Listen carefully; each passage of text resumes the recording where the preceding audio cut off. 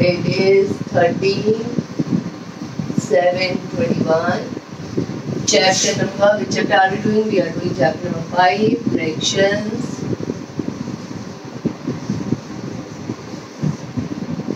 Fractions में, because we have already done the explanation part in our previous video, तो हम exercise करेंगे. Exercise on page number 76. Exercise 5A.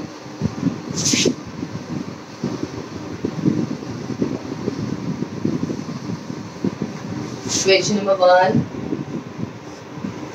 Are the following pairs of fractions equivalent? As the name suggests, equivalent means equal है कि नहीं है. तो equal करने के लिए, बताने के लिए कि है कि नहीं है, हमें क्या करना है? क्रॉस मल्टीप्लाई मेथड का यूज करना है. सबसे पहले ए part 2/5 and 34/85. Do the cross multiplication. 2 multiplied by 85 or 34 multiplied by 5. 2 5 10 0 2 60 170. तो यहाँ पे हो गया 5 4 0 5 15 16 17. यस इक्वल है. तो 2/5 ऐसे लिखो. Yes 2/5 and 34/85 are equivalent fractions.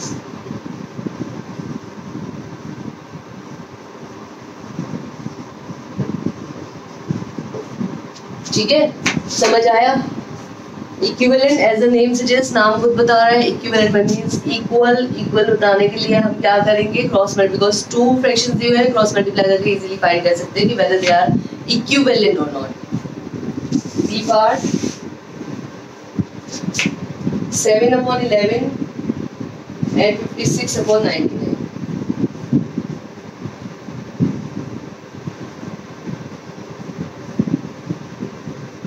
Cross multiply करेंगे again. 7 multiplied by 99 and 56 multiplied by 11. 7 9 63 का 3, 7 9 63, 63 plus 6 69. और इसको हम करेंगे 6 6 और 5 11 का 1 6 1 6. So whether these are equivalent? No, these are not equivalent. Got it? समझ में आया कैसे इक्विवेलेंट फाइंड करते हैं? आंसर निकाल कर देखते हैं whether they are both the sides are equal or not. So let's start with the next question. Kindly write down the question in your pen notebook, margin and all.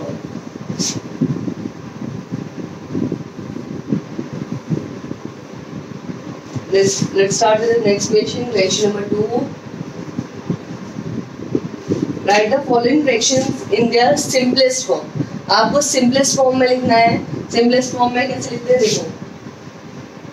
16/14. इसके दो method है. अगर आपको अच्छे से टेबल लर्न है तो आप इजीली डायरेक्ट कैंसिल कर सकते हो. कैसे? हाईएस्ट कॉमन फैक्टर क्या होगा 16 और 14 के बीच में? 2. तो इन दोनों को 2 से डिवाइड कर दो. क्या हो जाएगा? 8/7. लेकिन ये बराबरी मैंने इसलिए करी क्योंकि मुझे अच्छे से आता था. आपको क्या करना है? HCF फाइंड करना है. 16 and 14. HCF of 16 की फैक्टर्स निकालते हैं. 1 2 4 8 and 16. 14 के ऐसे फैक्टर्स फाइंड करते हैं. 1 2 7 and 14. हाईएस्ट कॉमन फैक्टर क्या हुआ? 2 से डिवाइड कर दिया. आगे 8/7. आप ये तभी कर सकते हो जब आपको या तो टेबल लर्न हो और या फिर HCF फाइंड करना.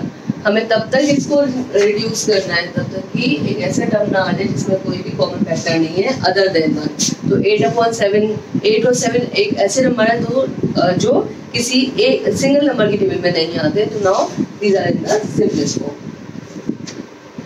बी पार्ट 15/25 HCF निकालेंगे 15 and 25 का, HCF निकालेंगे 15 and 25 का। 15 के फैक्टर्स हैं 1, 3, 5 and 15 and 25 का फैक्टर्स है 1, 3, 5 and 25। ऑल्दो 1, 3, 5 कॉमन फैक्टर है, लेकिन हमें HCF फाइंड करना है, तो 5 is a HCF is equal to 5। 15 और 25 को 5 से डिवाइड करेंगे, आंसर इज 3/5। 3/5 आ गया है। अब 3 और 5 के बीच में कोई भी कॉमन फैक्टर नहीं है।